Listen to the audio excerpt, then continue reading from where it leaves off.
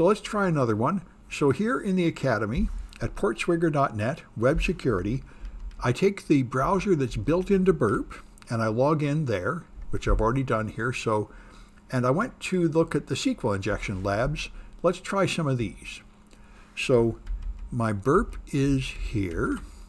And if I go to proxy history, I see all these requests, which is good. I'll clear all the old stuff. And now, so here is determining the number of columns returned by the query. This is usually an early step in any SQL injection attack. Once you find a vulnerability, the next question, you have to figure out how much data you can see from the request that you have discovered. So let's see, I've hopefully opened the lab. It is thinking about it. It's one thing about containers and also about my private cloud machines you're using. They've crammed a lot of them on a machine and obviously they run a little slow. I'll look at what I'm supposed to do here. So use Burp Sweep to intercept and modify the request that sets the product category filter. Okay, it's giving me an error. They apologize for the inconvenience. Let's see if I can get in if I try it again. It looks like it worked this time. Okay. All right, so here we are. Giant pillow thing, Cheshire Cat grin. Okay, and what was the question? Modify the request that sets the product category filter. So, here's the filter. Okay, so I can click a filter like food and drink, and then it will filter only to that. So first, let's just try that. First, I'm going to clear the old traffic in Burp again. I like to do this to make my life simpler. Right-click, clear history. Okay, now back to the Burp built-in browser, lifestyle. So it just filtered the products to lifestyle. So let's look. This appears to be the category lifestyle filter that they're talking about. And their instructions say, intercept and modify that request and change the category parameter to this. Now I'm going to try breaking their rules and doing it the easier way. I could modify it, but I'm going to see if I can just repeat this. Now when they told me to intercept it, maybe that's because repeating is not going to work. Let's see if repeating works. It does work, but I think I can just do it right here. So I've got a category equals lifestyle, and they say change it to this with an apostrophe. And notice, by the way, just like just happened to a student, this period at the end is not part of the text you're supposed to put in there. If I wrote these instructions, I would put this in a different font and on a different line, because it's not incredibly obvious that you should include the apostrophe but not the period, but that looks more correct. Union select null. So let me change that to union select null here instead of lifestyle. And let's see what that does. Now, let's see the result of this was I'm going to render this. We can see it like you'd see it in a browser. And there, I had like these 4 things, mood enhancer and so on. Now, if I send this one, internal server error, okay, and I think that is expected. That creates an error. And the internal server error, by the way, is the one in my SQL injection lab where it would have said an unequal number of columns. And what it means is whatever it would normally send would be collecting more. So just try adding null, comma, null, and add null until you find the right number. So let's try null, comma, null, and see if that works. And that's also an error. So again,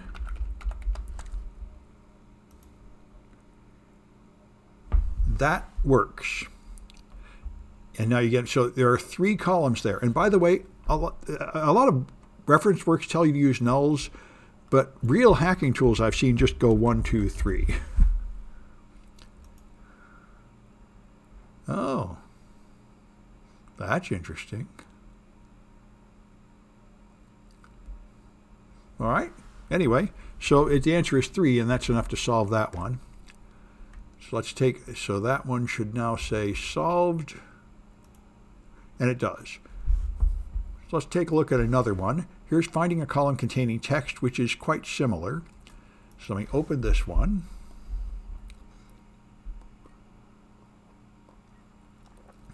And probably because all you people are using the Academy, their servers seem kind of busy.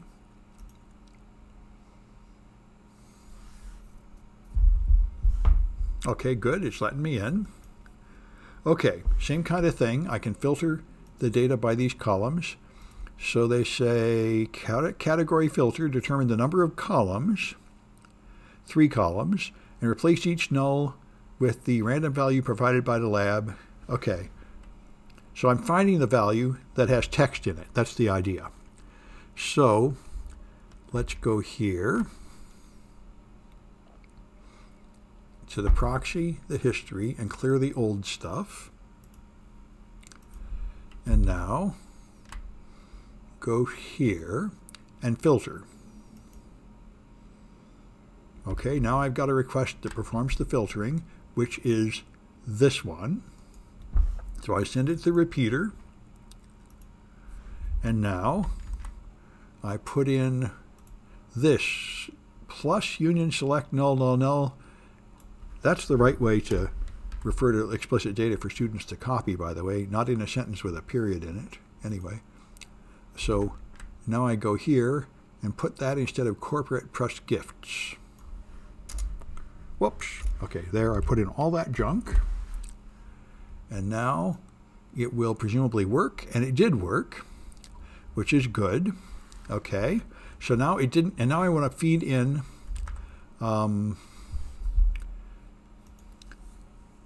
the random value provided by the lab. And up here they said, to solve the lab, returns an additional row containing the value provided. So where is the value provided?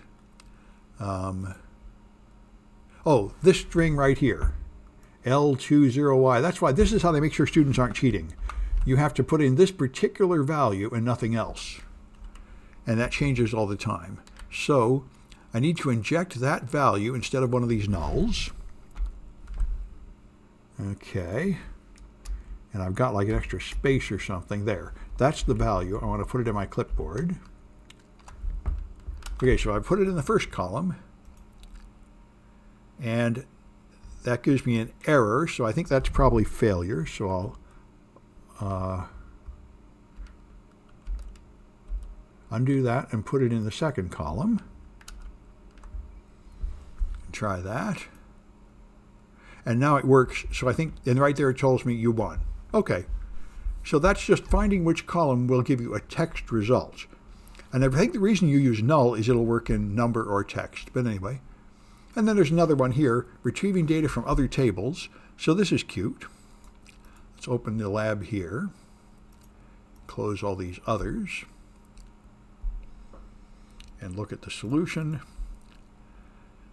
Yeah, determine the number of columns and which columns contain text data. Okay, that's the first bit. And then you select user, pass the read from user. So this simulates the entire steps to some extent in a SQL injection attack. So I'm going to, again, use the product category filter. So I go and clear my old stuff, proxy, right-click, clear history. And now I turn on a filter like pets. And there's the filter. So I send that to the repeater. Then I go in the repeater. And this pets. Okay, so now I need to find the number of columns and which columns contain text data. So they suggested this. Let's start with exactly that. That might be right. Okay, that's 2 columns of text and nothing else. Let's see what happens. And it works. Okay, so that's handy. Now I know I have 2 columns of text, and I don't need a third column or anything. And so now I just need to, this will username and password. This will select the 2 columns. That's right. So this is easy enough right there.